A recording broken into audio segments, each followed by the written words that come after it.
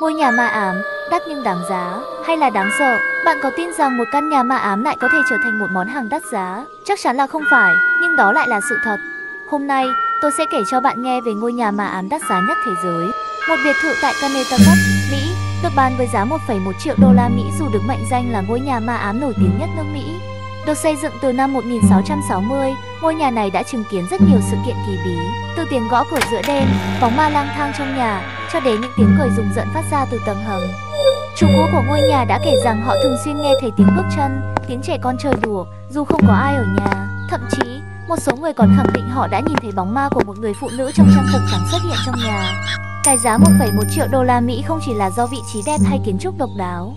Bạn biết đấy, ai mà chẳng muốn sở hữu một ngôi nhà có ma đúng không nào? Ngôi nhà này đang là một điểm thu hút của giới đầu tư bất động sản và những người yêu thích điều kỳ bí. Liệu bạn có đủ can đảm để sở hữu một ngôi nhà có ma như thế này?